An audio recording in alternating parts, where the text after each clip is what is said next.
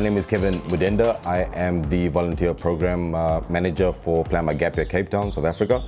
Cape Town is very unique in many ways. Like if you look at other cities and whatever, you sort of get one thing in various cities, and you sort of go to these cities for that one specific thing.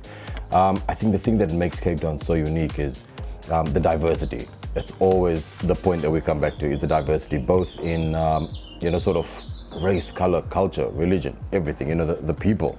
Also, besides the people, it's the setting that we've got in Cape Town. You've got a bit of everything. When you arrive on your flight, we've basically got somebody waiting at the airport for you. From there, you're transported to our volunteer house. That's where you'll be given a little introduction by our hostel manager. And then from there on, we've got our orientation day the very next day, or the first Monday after you arrive. At the orientation day, we go through just the do's and don'ts while you're here. We touch on, safety aspects, security aspects. We touch on, your projects, that sort of thing. So basically just a overall sort of run through of everything in Cape Town. And then on the Tuesday morning, you start at your project. We are actually at our volunteer house right now. In Observatory, we are about 10 minutes away from the city center. So it's a sort of ideal location. We've got two houses that we've bought that are literally next to each other, right? So they're interleading. In each house, we've got 5 bedrooms. These are dorm style rooms. They sleep between 4 to 8 per room, and each volunteer is allocated a little locker. Then you come through, we've got 4 showers and 4 toilets in each house. Then of course, we've got our TV room in each house. Each house has got a separate kitchen. So, cooking facilities, it's fully equipped. So we've got the microwave, fridge, kettle, everything. My name is Ashley Bissell. I'm a volunteer from Dallas, Texas, and I'm volunteering for a childcare program. So if you've never stayed in a hostel before, I definitely recommend it. It brings such a different experience to anywhere you travel.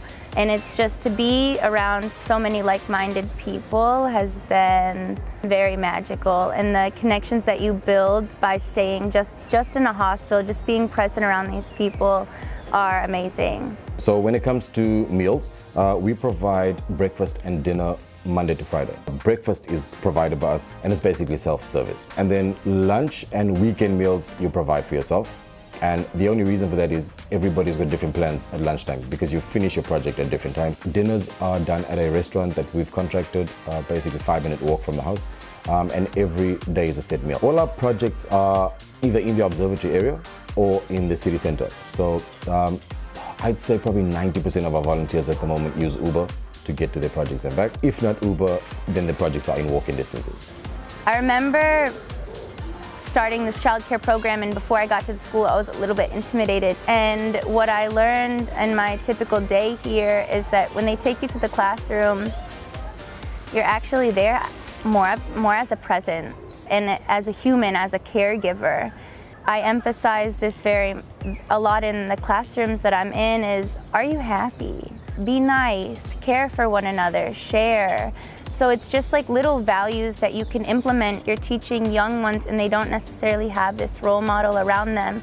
And the teacher doesn't necessarily, they do such an amazing job, but they don't have the time for all these kids and to pay attention to the little details that they need you there for. My name is Katja and I'm volunteering in childcare in Cape Town. On a typical day of volunteering, we leave the hostel at 7:30 and the day starts at 8 o'clock. And first we help the teachers prepare breakfast, and after that we play with the kids. We can play with blocks or puzzles or draw something, and after that we go outside to play at the playground. They usually need help with lunch from 12 to 12:30. It's very simple. We pass out food, we say a prayer.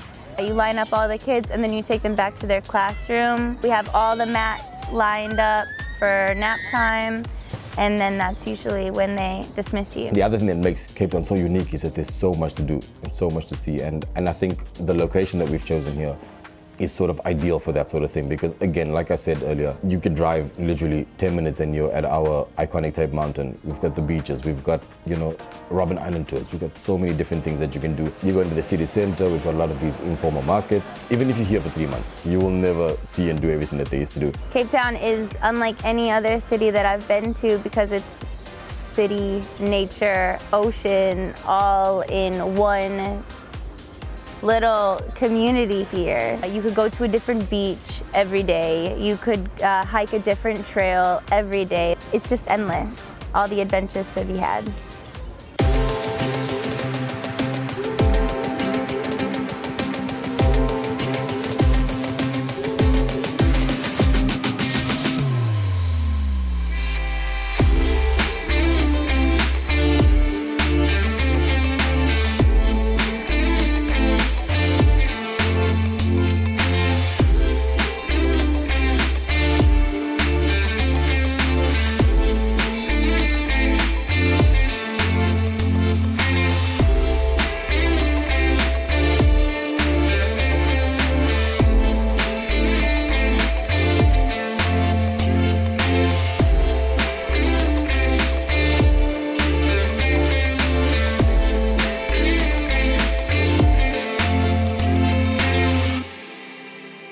One of the best things in Cape Town is that you have so many things to do on your free time. This past weekend we took a 3-day road trip and we went kayaking and walking with elephants, and the best thing we did was this world's highest bungee jump.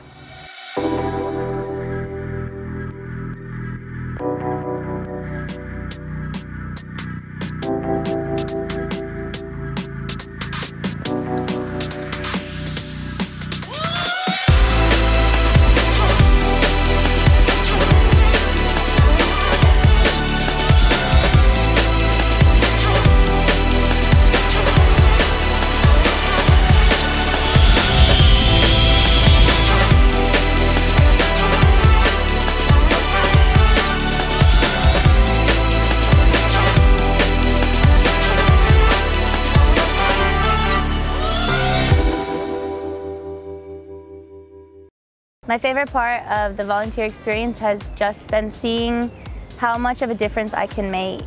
And what's special in my circumstance is that this is my second time volunteering at the same school with the same kids. It was kind of nerve-wracking because I didn't know if they were actually even going to remember me. In my head, there are so many faces and so many volunteers, and I'm like, am I just a person in a classroom? Am I just filling this space? And I'm not. And I came to the classroom and the kids remembered me from 2 years ago. After all of these volunteers, Teacher, I remember you, teacher. Do you remember me? Like, what's my name? And I'm like, of course I remember you. Like, and just knowing that I did make a difference.